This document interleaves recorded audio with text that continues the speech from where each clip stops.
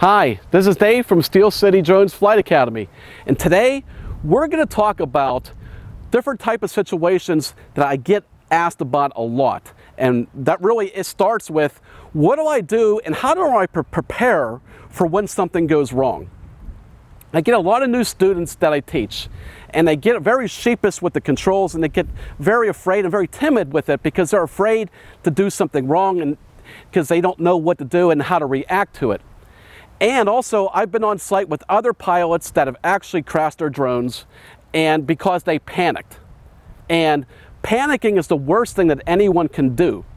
So we're going to have this little video here to step you through some basic fundamentals that we teach in our flight classes to help you in these type of situations. So the very first thing is, and this is our basic fundamentals of our training, it starts with a flight plan and being prepared. If you're prepared and you look at the worst possible thing that can go wrong, then if that does happen, you're not going to panic. You at least know what to do. Therefore, you're going to keep a level head and go ahead and be able to be prepared to deal with that.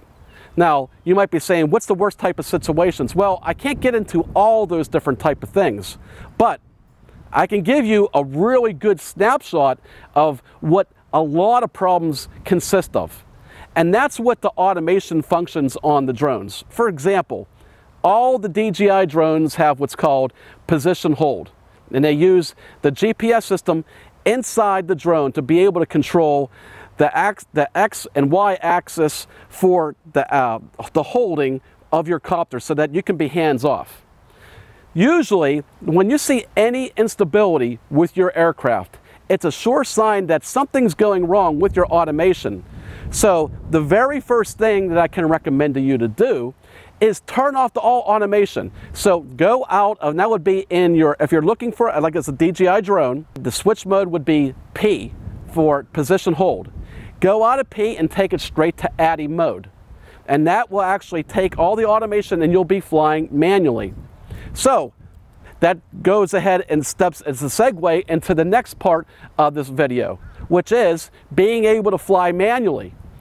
A lot of people don't know how to fly manually, and it's a really, really important thing on how to be able to fly manually, and that's one of the basic fundamentals that we teach in our flight class.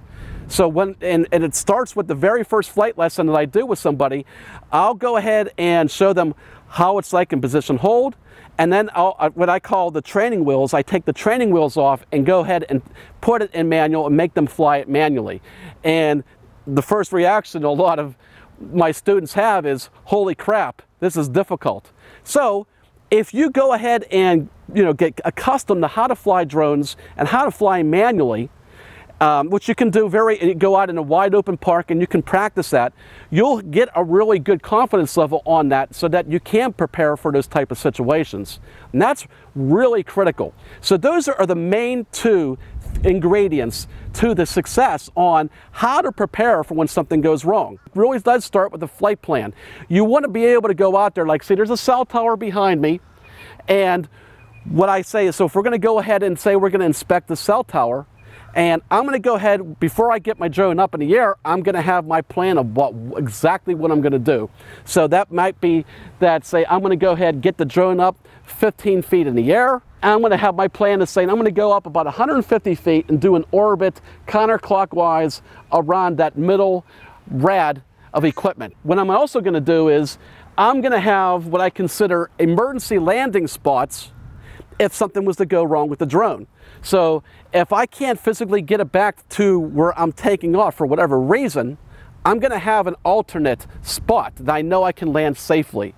And or on a last ditch effort, okay, I'm going to look at what areas that I can simply just put the aircraft down and crash it if I have to in the middle of, so that it doesn't hurt anybody or anything, any property, people, animals, cars, or whatever.